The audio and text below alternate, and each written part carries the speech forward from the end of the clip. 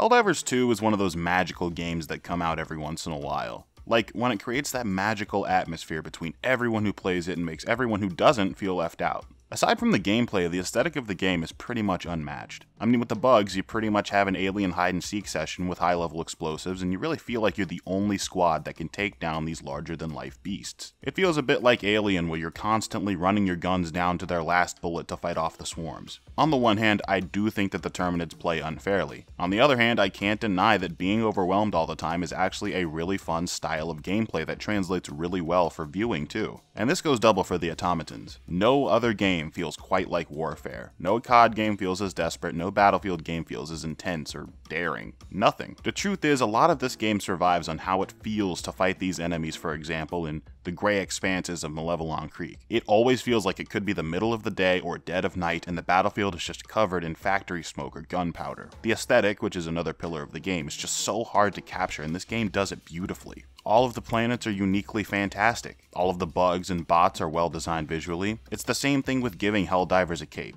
Yeah, it's probably just to have another bit of armor in the store, but it's another thing that elevates this game just past a normal team-based shooter. There's no actual reason for Super Earth to give players a cape, it's just cool, and I respect that. But honestly, the average bot mission feels like Judgment Day from T2, where you're dolphin diving wherever there's room, throwing nades like no one's business, and emptying full mags of Liberty right into the thorax or motherboard of the enemy. Every single time you load in, you go to war, calling in orbital strikes, resupplies, rescuing citizens, fueling up dropships, and escaping by the skin of your teeth to the extraction. It's kind of a joke on Twitter and other platforms, but you genuinely feel like you've been drafted every time you pick up the controller. But you don't even mind because you want to defend Super Earth, which brings me to the next invaluable quality of this game. Democracy and Super Earth. Now listen, obviously politically this game is a bit risque, if you're stupid. But this game's a lot more feel-good than you think. I mean, it's set in a universe where we've achieved world peace. It's kind of satire, especially the bits about being a traitor when you even talk about not supporting Super Earth. Which you shouldn't. But it's actually kind of fine, because you would be a traitor. Like, there's not really much of a reason not to support Super Earth. In this world, not only do we have world peace, but even though this fight seems too big, we're actually winning. Like, just by playing the game, canonically we keep hitting our mandates, rescuing citizens, and destroying the enemy. And if you think about it, the KD ratio for soldiers and Helldivers compared to the ones in real life is genuinely really good, because the entirety of Earth is working together, and we're fighting the world's biggest war a million times more efficiently than we would in real life. But more on Super Earth, yes, it is satire that will gladly give our lives for the Super Earth Empire. And that saying anything against the cause is high treason worth execution. Which it is. And every time you die, you just get replaced with another Helldiver who has the exact same gear and loadout. Yes, it's all satire. But again, there's no reason to feel bad about it. A lot of stories these days feel the need to have complex villains with complex goals, like COD and others, but not this one. In this one, we're the good guys, united as humans, fighting the socialist robots and disgusting bugs who always attack first, and have clearly taken over what used to be Super Earth territory. This is your reminder to like the video and subscribe to the channel. Thank you. And that brings me to the next critical aspect of this game. Teamwork. In this game, you have your very own ship and NPC crew. It's where you'll do all the purchasing of upgrades and stratagems. Now, if you dock with other ships, you can get up to a 4-player squad of Helldivers, all fighting for democracy in Super Earth. And this is fantastic. It's another case of great timing because we have more competitive games now than ever where you fight against pretty much everyone. You can have a squad in these games, but at the end of the day, the fight is more against other people rather than to win and work together. Sometimes when there's loot to be had, you'll impede on your own teammates and vice versa. Not in this game. In this game, all the permanent upgrade loot you get is shared between the squad. The more brothers in arms you have, the easier the game gets. The more loot you get, the faster you level up, the more fun you have. It's easy to queue up with randoms too, and on an intergalactic scale, we have live updates on major order progress and actual rewards when everyone works together even between squads. Now, obviously solo, this is a little bit of an issue because solo this game is pretty much impossible past hard mode. Like, you can do it on a technical level, but to be realistically expected to complete a mission and extract is a little bit unreasonable on Helldive. But that's why the random queuing works for the most part. That said, if you don't have this game, but you're thinking about buying it, maybe buy some friends first. On the flip side, the gameplay actually isn't that innovative. I mean, the stratagems are all very cool. The ships of you and your squad actually being in the sky and launching your weapons and gear is legitimately epic. And it's also helped by the next-gen requirements of the game that you can see hell bombs and other explosions in the distance when you're off somewhere separate from your squad. But the stratagems in general are one of those things that are perfect for a video game. You can just have massive explosions and giant laser bazookas because it doesn't, like, cost money or anything like it would in a film, and everyone likes those things, so why not put them in the game? Especially because large explosions and laser cannons and mechs don't even really help as much as they probably should. There's not really anything that ever feels overpowered, at least on Helldive. And that's because short of a planet-destroying explosive, nothing really can be. The way the game is set up, with enemies constantly spawning in on top of you, it makes it feel like you can never have enough firepower or people on your team. The threat is always escalating and the players are always struggling to compensate for it. You never ever feel like a champion in this game, you feel like you're lucky to make it to extraction. But there are definitely some issues with progression. One, I don't know why the rare samples are easier to find than common samples 100% of the time. I usually have like triple the amount of rare samples compared to common. Also, I think you level up a little bit too slow, and technically there's not actually a reward for killing enemies in this game, it's just completing the objective. If you're gonna add a level 150 cap, that's really cool, but give me an incentive to achieve it. But this is definitely the way in which Helldivers has started to fail a little bit, which I've kind of been dancing around for this entire video. This problem of progression is a little bit worse than people are talking about.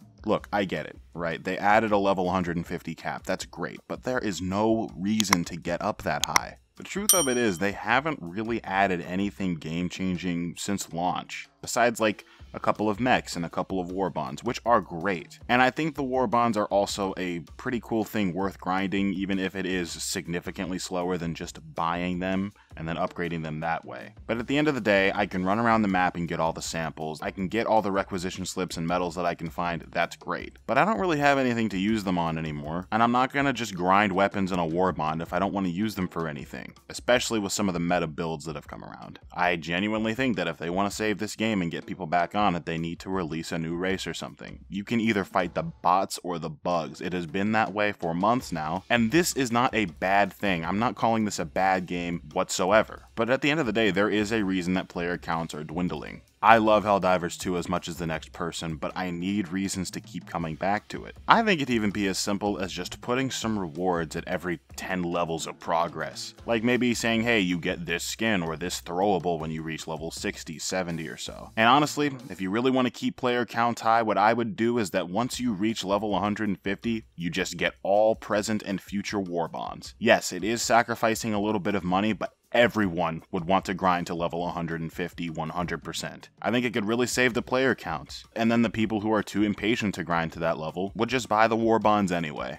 And then when you get to level 150 and you have all those war bonds, 1, you're going to keep playing until the next one comes out, and 2, you're going to grind everything you can out of them because you just earned all of them. Or better yet, throw in Stratagem Hero for free, I don't know. But I think there's a pretty good way to make it so that you can still make money and keep your player count high. But make no mistake, this is the reason that Helldivers 2 is starting to fail. It's losing players, and while the concurrent player count is still pretty high compared to other games, I don't think it would take that many changes to keep it as exceptional as it used to be. But that's just my take on it. But with no XP for killing enemies, I get that in theory, but then I just get annoyed when enemies show up and I have no incentive to fight other than to end the fight. I think it'd be smart to make it so that you get 1 XP for every 2 kills in a game, and then just cap it at 150 total to keep people from just farming in one match. I always play on level 9 and get lots of kills and a 250% XP bonus, and I still feel like leveling is too slow. The dolphin diving is also kind of a classic thing, as something some of the old COD games did. And then there's the missions and enemies themselves, along with the worlds they take place on. The missions are pretty standard but fun in a simple way and surprisingly kind of realistic. Like, yeah, you're pressing directional buttons to access complex systems, but otherwise, taking down machine factories and bug nests is like the first thing you do in a war against these guys, along with aligning signal towers, loading up heavy artillery, and other stuff. Obviously, I hope they add many more to increase variation, but the ones we got are still pretty good. And then there's the weapons play and gear loadouts. The weapons sound and feel terrific, they're suitably advanced,